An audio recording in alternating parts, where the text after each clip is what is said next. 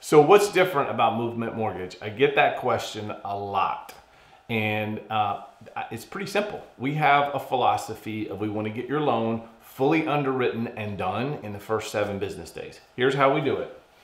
Underwriters get paid a bonus if they get your loan underwritten within the first 6 hours of when I push the button to send the loan to them.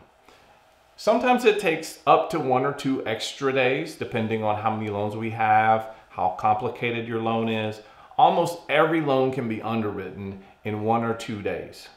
Okay, but our goal is 6 hours. Now I don't promise you 6 hours, but that's possible. And we do it about 70% of the time. Then after the underwriter says yes, there's some additional documents that we have to get from different places. Like we have to verify your banking information, your social security number, your employment information, your income information, if you paid income taxes or not, all those kinds of things have to be done. Our goal is to get all of that done in the next 7 business days. So this is a consecutive process. It's not a stop start, it's a continuous run through. And then once you have a property identified, and we've gone through the whole underwriting and processing time period, we need about 1 day to get all the documents to the attorney and have you be able to sign them the following day.